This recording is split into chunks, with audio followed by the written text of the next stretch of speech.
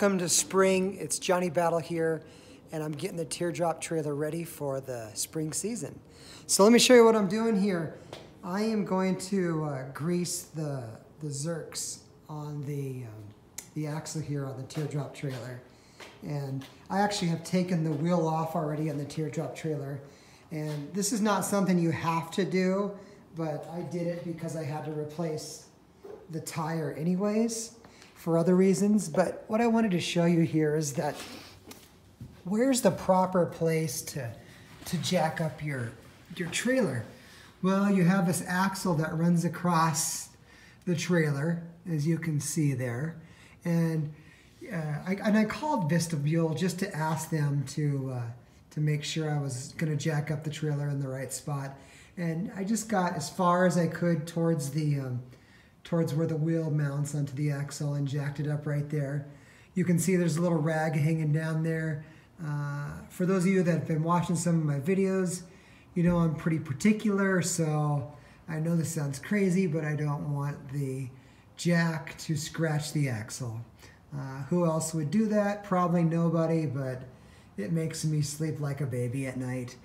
You don't want to jack it up towards the middle of the axle because you could actually bend it with all that weight there. So get it on the end and jack it up there.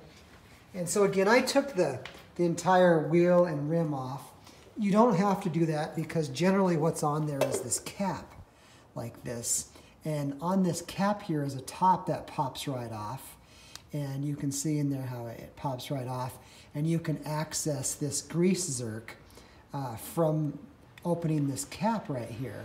So you don't have to take off the wheel and the rim to grease your zerks.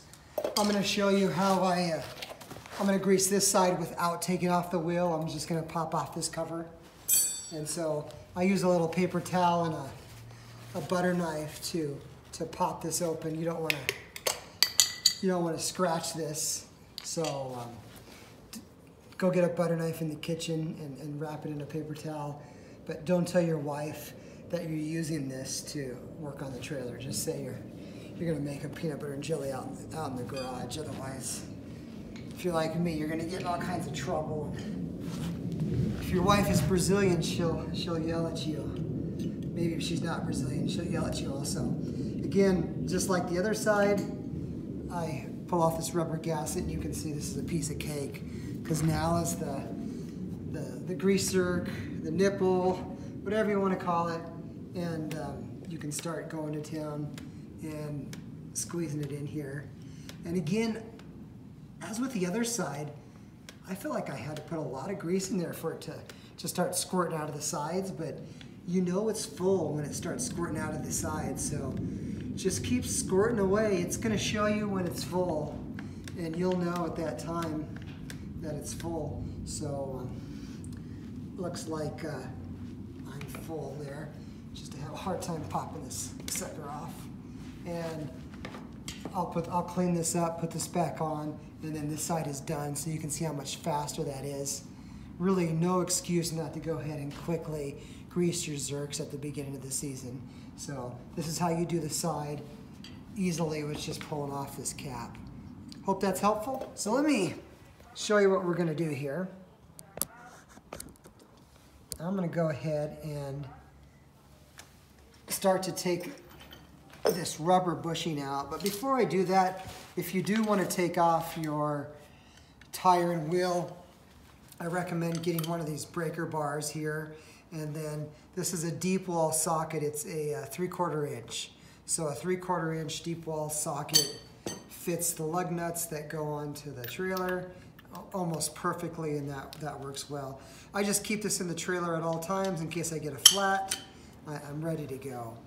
So you can see here, this grease zerk has this kind of rubber bushing on here. This is called the Dexter EZ Lube area, and this is a Dexter axle, and Dexter makes it really nice to grease these zerks. So if you take a screwdriver in here and get in there, you could kind of just pop off this rubber gasket right here.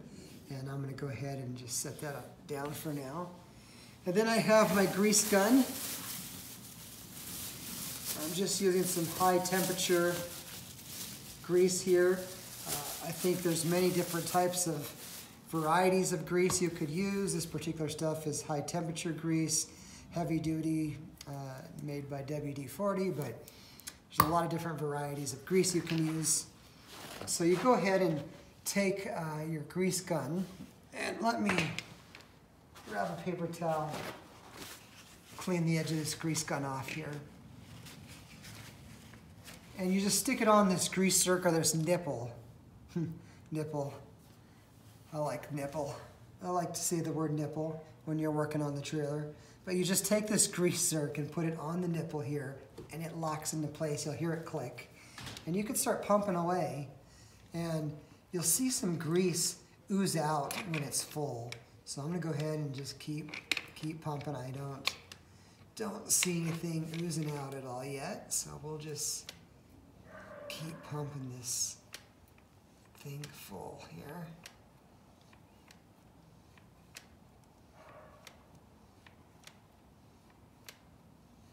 All right, a lot of grease is going in there. They say you should grease these, I think Dexter says every 10,000 miles. This trailer is 1 year old for me, and I definitely do not have 10,000 miles on this trailer.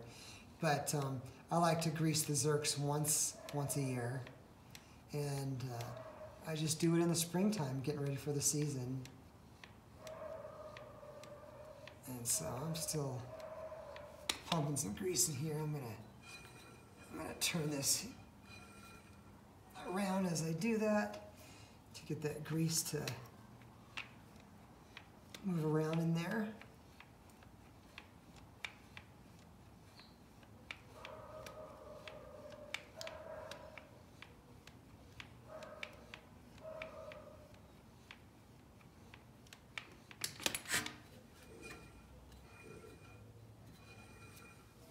And I feel like it's taken a lot of grease for some, but here it is. If you look in here now, let me get this really close. If you look, if you can see right in there, right on the edge, right in there, it's real hard to see. You can see where the grease started to come out a little bit. And so that says that it is completely full, which is a good sign. So that thing is full of grease. I had to put several squirts in there. Now I'm gonna go ahead and clean off this zerk. Or if you're like me and you prefer to call it a nipple, whatever you wanna call it, just clean it off there. And I'm gonna just rotate this around a few times to work that grease in there. And we're fully packed there. And it looks like I did a good job. So I'm gonna take this rubber gasket and actually put this rubber gasket back on here to cover up this grease zerk. So we'll go ahead and pop that into place here. And you can take your fingers and just pop it into place here. Eventually, it takes a little bit, but get it in there. And voila, it's back in there. I feel like this was making a little bit of a noise when I took it off. So I'm really glad I packed it. And again, I like to do them once a year just to keep everything fresh and lubed up. I mean, if you think how many times that goes around, even on your car, it's amazing. Again, you do not have to take the wheel off to do this. You have a little cover here that goes right here where you can just pop this off with a screwdriver or a butter knife or something like that, and you can actually get access to that grease zerk or the nipple through there. So you do not have to take off the wheel. I just took off the wheel in this situation because I wanted to, I didn't want to. I actually needed to put a new tire on the trailer for other reasons. So let's go ahead and mount the tire back on.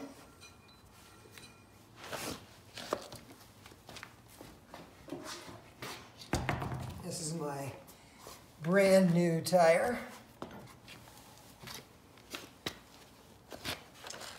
For those of you that are interested, the reason why I put a new tire on is that Hold on, I need to jack this up a little bit.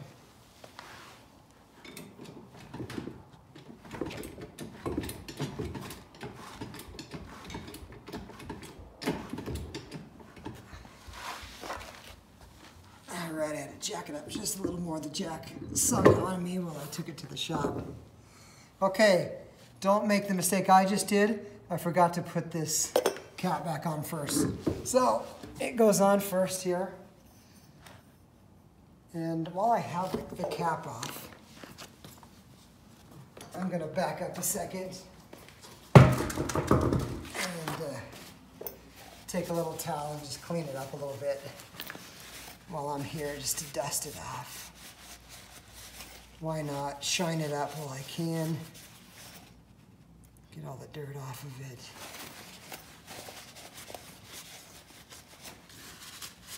Okay, put the cap back on first. Then we can throw the tire and wheel back on.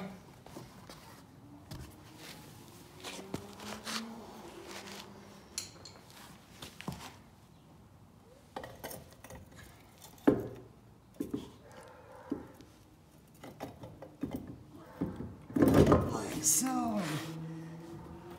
Voila! We can start to screw on our lug nuts now and mount the rim back on.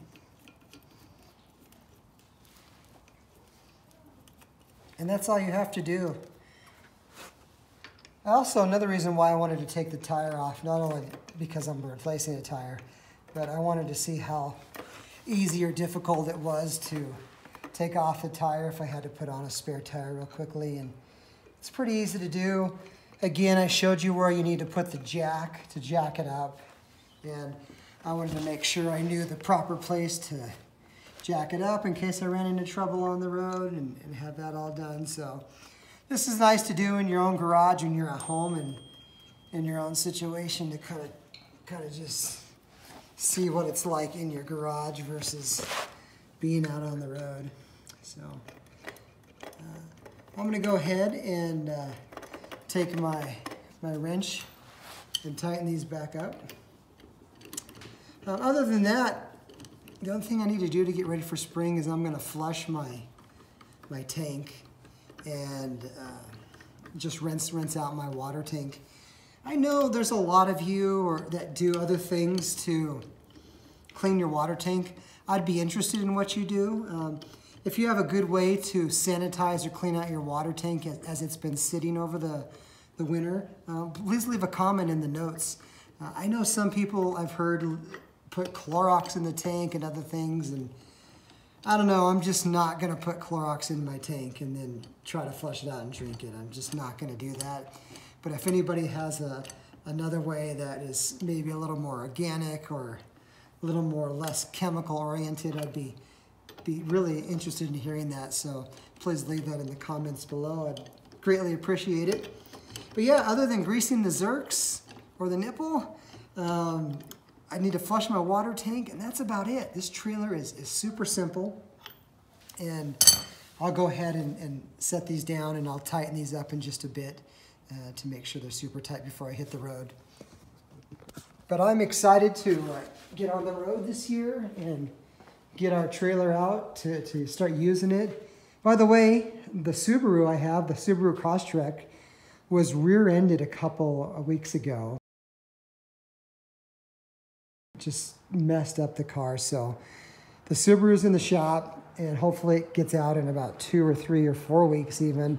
And hopefully it comes out soon so we can pull this baby and get it out on the road. I am itching to go camping like most of you guys, and most of you teardrop lovers are ready to get out there.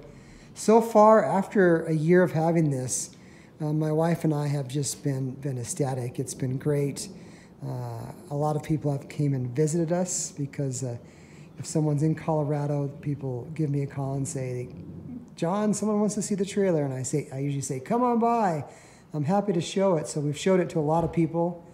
And by accident, I've encouraged several people to purchase a Vistabule, but hopefully they did that on their own thought process.